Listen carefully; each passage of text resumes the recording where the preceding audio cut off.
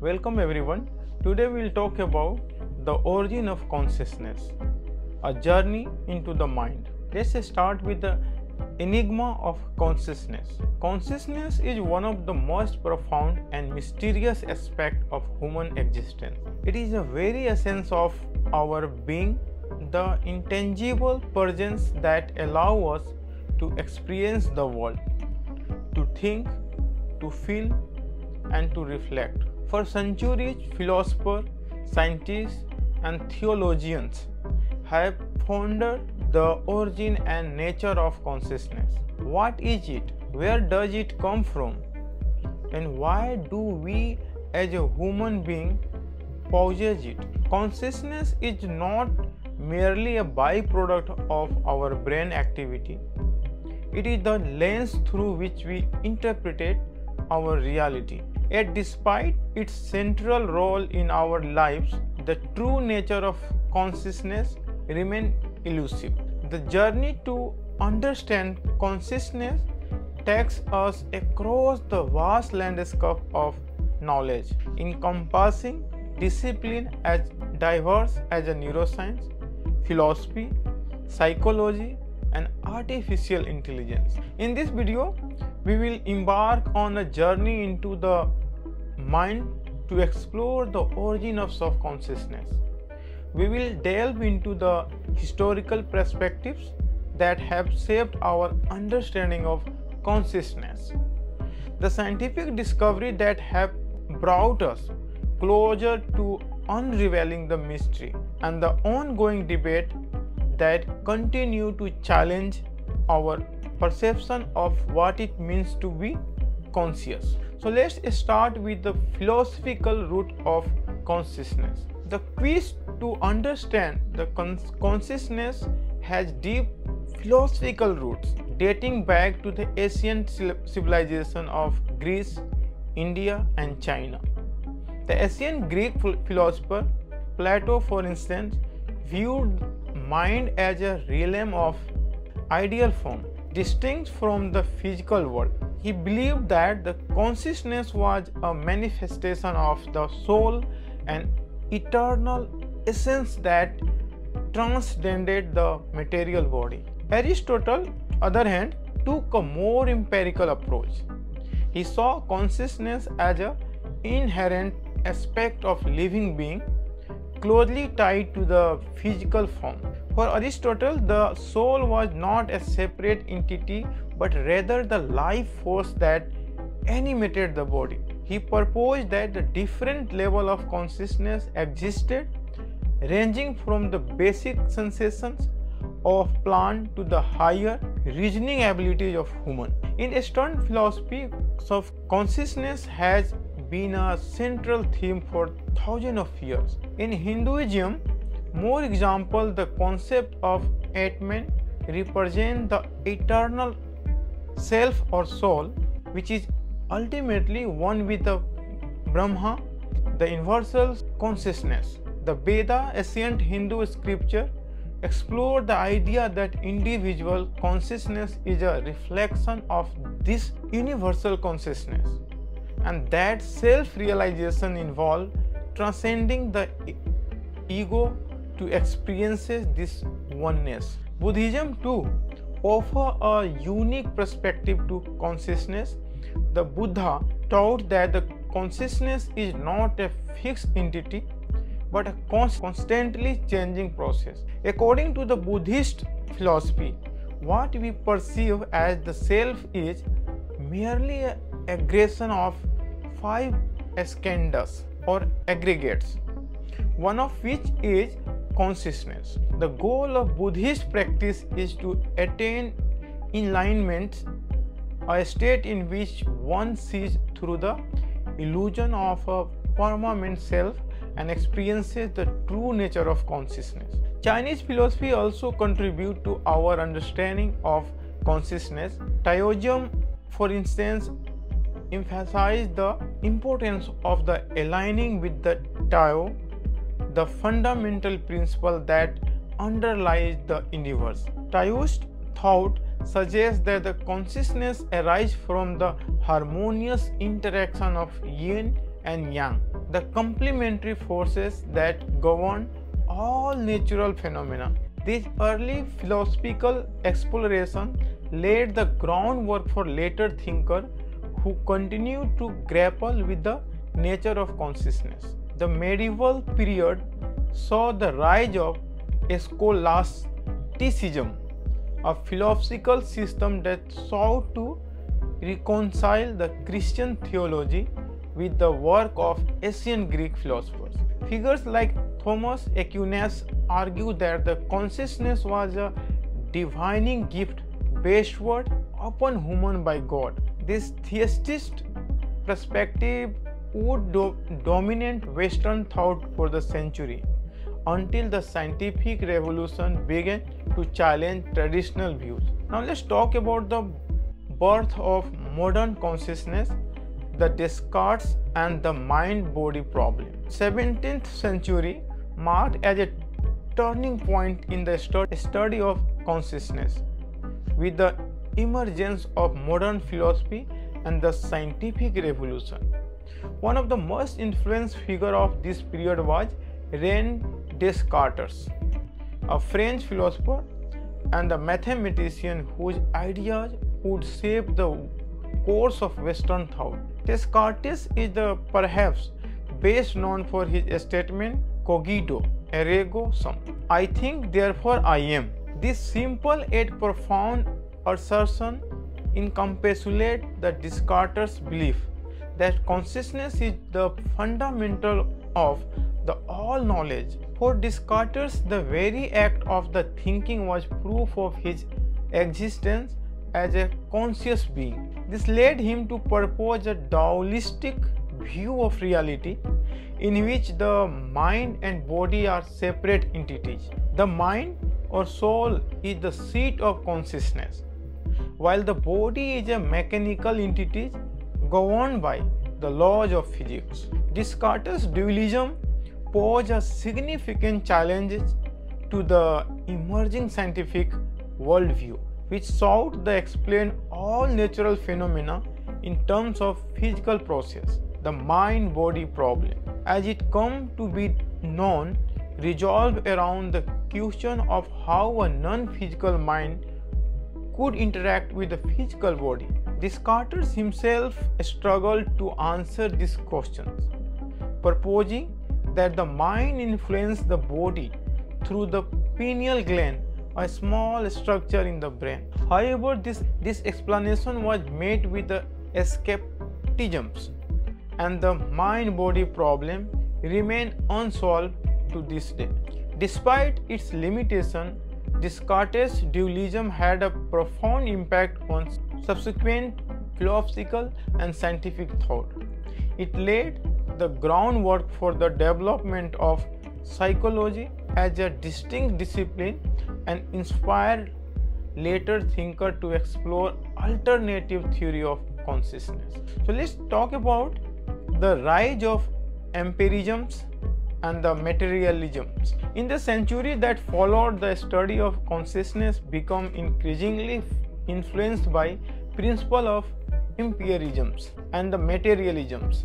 Imperialism, championed by philosophers such as John Locke and David Hume, emphasized the role of sensory experience in the shaping our understanding of the world. Locke in the particular argued that the mind is a tabula rasa or blank state at the birth, and that all knowledge is acquired through experience. This view suggested that the consciousness is not an innate quality but rather a product of our interaction with the environment. Hume took this idea further by challenging the notion of unified self.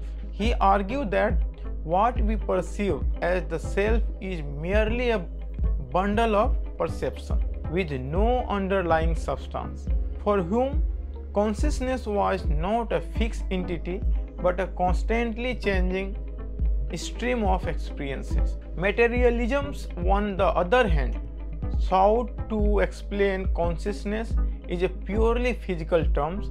Thomas Hobbes, a contemporary of Descartes, was one of the earliest proponents of materialism.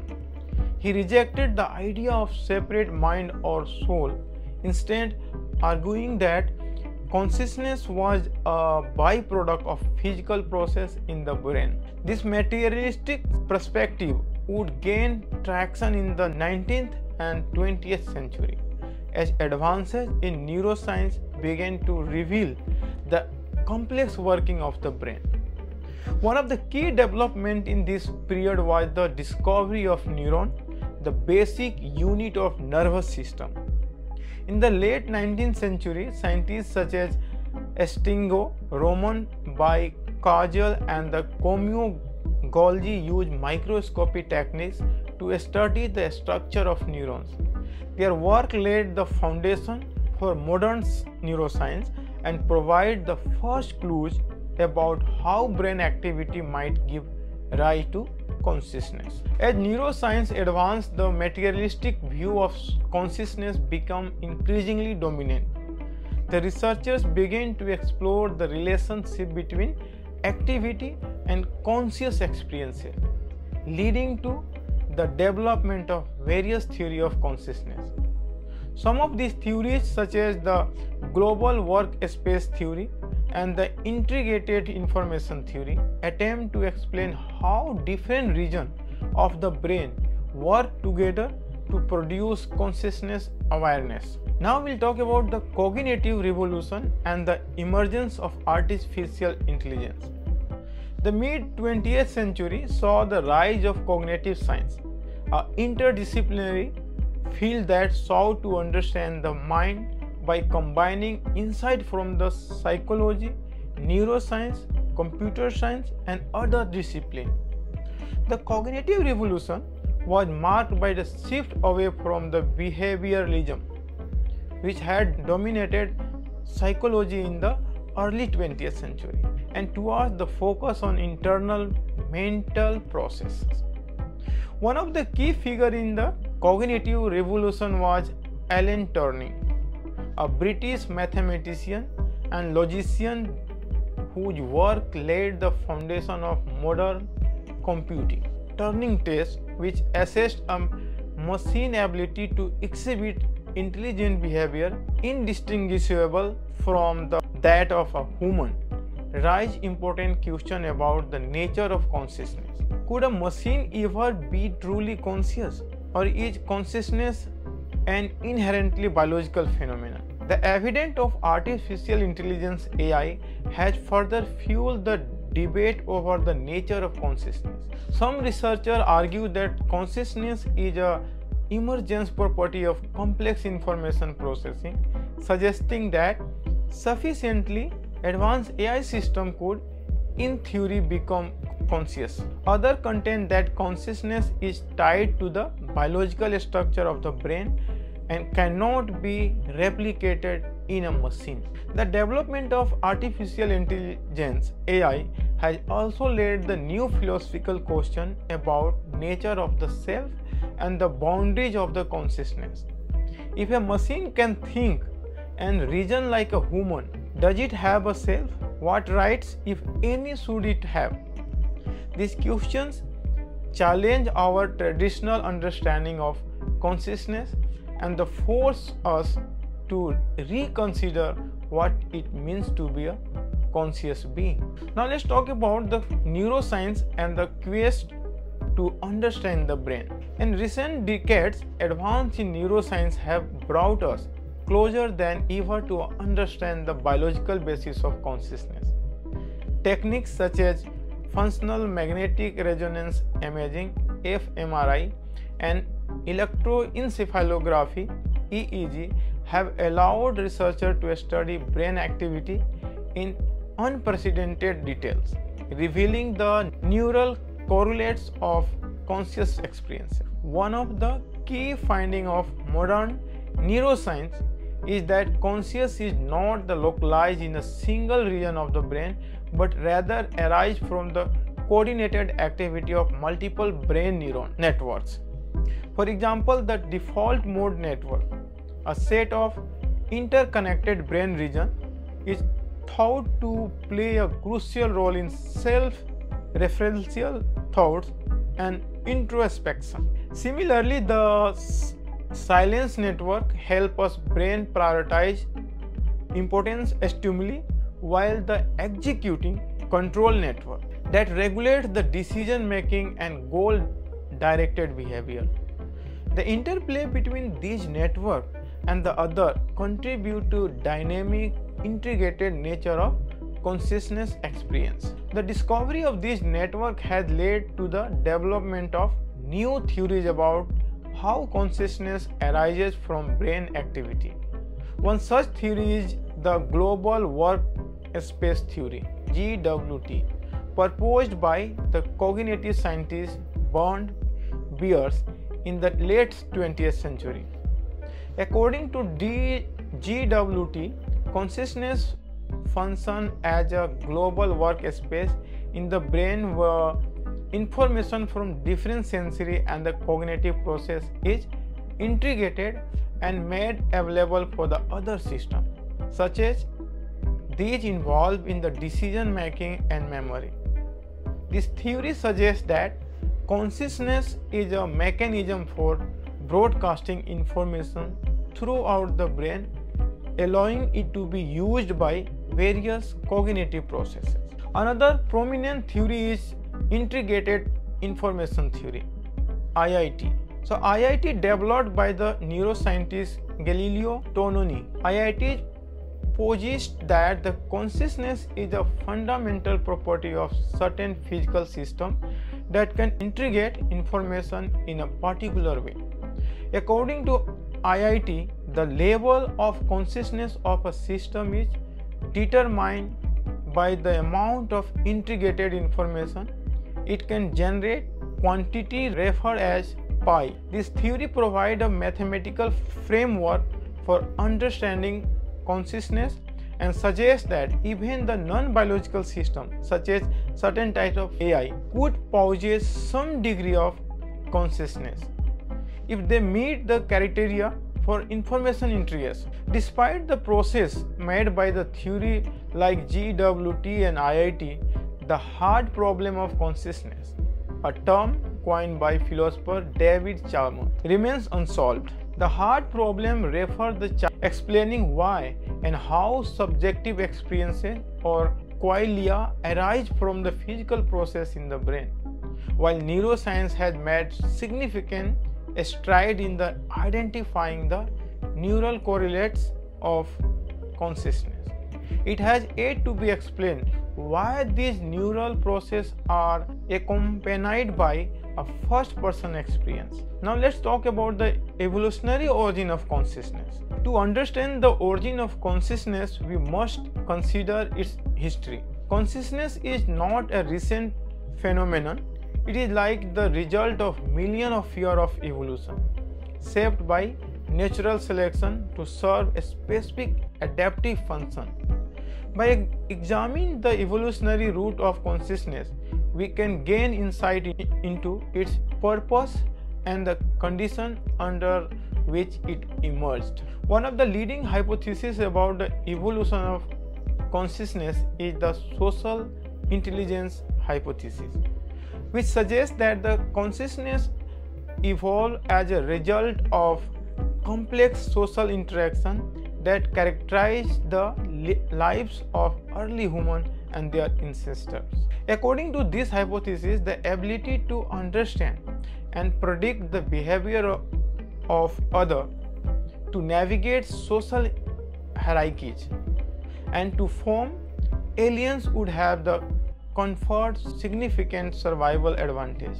Consciousness, with its capacity to self-reflection, empathy, and theory of mind, the ability to attribute mental state to oneself and other, may have evolved to enhance these social cognitive abilities. Another hypothesis is the attention schema theory that proposed by neuroscientist Michael Gray-Gino. AST suggests that the consciousness evolved as a mechanism for controlling attention, allowing organisms to selectively focus on relevant stimuli in their environment. According to this theory, the brain constructs an internal model or a schema of its own attention process, which it uses to guide behavior and decision making. This internal model is what we experience as a consciousness. This is internal model is what we experience as a consciousness. AST posits that the consciousness is not a fundamental property of brain, but rather a useful tools that evolve to manage complex information processing. The biological advantage hypothesis that offer yet another perspective suggesting that consciousness evolved because it provides a biological advantage in terms of survival and reproduction. For example, the ability to experience pain and the pleasure, which are central to conscious experiences, may have evolved to motivate organisms to avoid harmful stimuli and seek out beneficial ones. Consciousness could also enhance an organism's ability to learn from experience, adapt to changing environment, and plan for the future. The evolutionary perspective also raises intriguing questions about the consciousness of the non-human animals. Many animals, particularly those with complex nervous system, exhibit behavior that suggests they may possess some form of consciousness. For example, certain species of birds, mammals, even cephalopods like octopus demonstrate behavior indicative of problem solving, self-awareness, and social interaction. Understanding the consciousness of non-human animals can shed light on the evolutionary root of our own consciousness and challenge our assumption about the unique of human experience. Now let's talk about the consciousness and the self, the illusion of identity. One of the most profound aspects of consciousness is the sense of self, the feeling that there is a unified I that experiences the world, makes decisions, and has continuity over time. However, both philosophical inquiry and the scientific research suggest that the self may be an illusion, a construct of mind rather than a fixed, enduring entity. The idea that the self is illusion is not new. It has been a central tenet of many Eastern philosophies for the century. In Buddhism, for example, the concept of anatta refers to the doctrine of non-self, which posits that the self is not a permanent or unchanging essence but rather a collection of ever-changing mental and physical processes.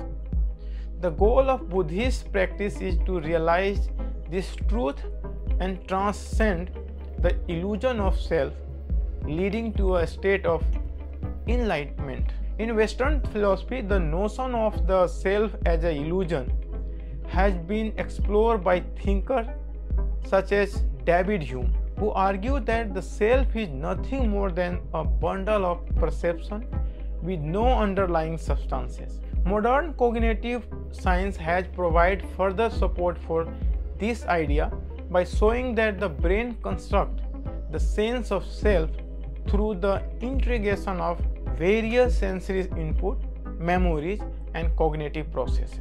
The concept of self-construct theory offers a compelling explanation for how the brain creates the illusion of a unified self. According to this theory, the brain generates a narrative that ties together past experiences, current perception, and future intentions into a coherent sense of identity. This narrative is constantly being updated as new information is processed, but because the brain is so adept at maintaining continuity, we experience the self as a stable, unchanging entity. However, this sense of self can be disrupted in certain neurological conditions, providing insight into its construct nature. For example, individuals with dissociative identity disorder (DID), formerly known as multiple personality disorder, experience the presence of multiple distinct identities or altered, each with its own sense of self. Similarly, conditions such as schizophrenia or depersonalization disorder can cause individuals to feel detached from their sense of self or to perceive their identity as a fragmented. This condition suggests that the self is not a fixed entity, but a fluid, dynamic construct that can be altered or even dissolved under certain circumstances. This raises profound questions about the nature of identity and the challenges our conventional understanding of what it means to be a conscious being. So let's talk about the altered state of consciousness. So exploring the boundaries of the mind. Consciousness is not a static state. It can be altered in a variety of ways, revealing the diverse and the malleable nature of the mind. Altered state of the consciousness can be induced by a range of factors including meditation, hypnosis, psychoactive substances, and certain medical conditions. This altered state provides valuable insight into the mechanism of consciousness and the potential for the expanding our understanding of the mind. One of the most well-being altered state of consciousness is sleep, particularly the phase known as REM sleep, that is rapid eye movement sleep. During this, which vivid dreams occur. So dreams are a unique form of consciousness that combines elements of waking experience with fantastical and the often surreal imaginary. Studying the neural correlates of dreaming has provided clues about how the brain generates consciousness experiences and how these experiences differ from waking consciousness. Meditation, a practice rooted in the various spiritual traditions, is another powerful way to alter consciousness. Through techniques such as focused attention, mindfulness, and transcendental meditation, practitioners can achieve a state of deep relaxation, heightened awareness, or even the delusion of the self. So neuroscientific research on the meditation has revealed changes in the brain activities associated with this altered state, such as increased coherence between the different brain regions and the modulation of neuronal oscillation. Hypnosis is yet another example of an altered state of consciousness that characterized by focused attention, heightened suggestibility, and the reduced peripheral awareness Under hypnosis, individuals can experience changes in the perception, memory, and behavior that would be default to achieve in a normal waking state. Hypnosis has been used therapeutically to treat conditions such as chronic pain, anxiety, and post-traumatic stress disorder (PTSD). That's suggesting that the altered state of consciousness can have practical application for the mental health. Next is psychoactive substance, including psychedelic like LSD, psilocybin, and the ayahuasca, can profoundly alter the consciousness, leading to experiences that range from mystical and transcendent to terrifying and disorienting. These substances affect the brain's serotonin receptor, particularly the 5-HT2A receptor, which play a key role in the regulating mood, perception, and cognition. The study of psychedelic has gained a renewed interest in recent research in recent years, with research exploring their potential to treat conditions such as depression, anxiety, and addiction. Psychedelic experience often involve in delusion of the boundary of self, leading to feeling of unity with the universe or a deep sense of interconnectedness. Neurological conditions such as epilepsy, migraine, aura, and the near-death experiences (NDE) can also induce altered state of the consciousness. For example, some individuals with epilepsy report experiences profound religious or mythical experiences during the seizure, a phenomenon known as temporal lobe epilepsy. Near-death experiences often reported by individuals who have been close to death, to have undergone resuscitation, can involve out-of-the-body experiences, encounter with deceased loved one, or sense of moving towards bright light. These experiences challenges our understanding of consciousness and suggest that it may extend beyond the boundaries of the physical body.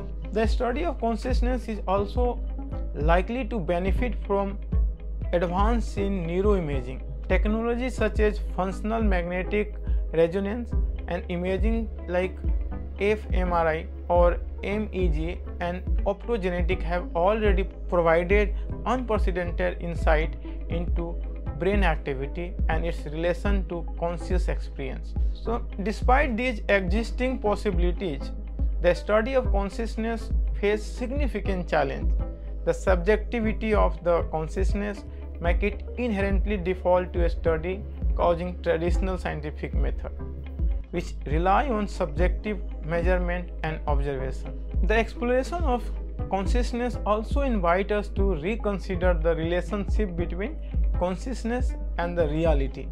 So philosophers and physicists alike have a debate whether consciousness is a fundamental aspect of the universe, perhaps akin to space and time, or whether it is emergent properties of the complex system like brain. Some theories such as panpsychism propose that the consciousness is a fundamental feature of all matter, suggesting that even the most basic particles possess some form of the awareness. While this idea remains controversial, it highlights the profound question about the nature of existence that consciousness research continue to provoke. As we move forward, it is likely that our understanding of consciousness will be continue to evolve in a way that challenges our current assumption and expand the horizon of the human knowledge. The study of consciousness is not just a scientific experience, it is a philosophical journey that touches on the deepest aspect of what it means to be human. By exploring the mystery of consciousness, we not only seek to understand the working of the mind but also illuminate the nature of existence itself. In conclusion, the origin and nature of consciousness remain among the most profound and challenging questions in science and philosophy. From the early philosophical musings of the Descartes to be a cutting-edge research of contemporary neuroscience, the study of consciousness has made significant strides, yet much remains to be discovered. As we continue to unravel the mystery of the mind, we must remain open to new ideas and perspectives, recognizing that consciousness is a complex and multifaceted phenomenon that may ultimately defy simple explanation. The journey into the origin of consciousness is a journey into the essence of what it means to be alive, aware, and connected to the world around us. It is a journey that challenges us to confront the limit of what understanding, that to question the nature of reality and to explore the boundary of the mind. In the end, the study of consciousness is not just about uncovering the mechanism of the brain, it is also seeking to understand the very nature of existence and our place within it. As we continue this journey, we may find that the answer would be lies not only in the complex working of the brain but also in the deeper mystery of this universe itself. So thank you for watching and see you in the next video.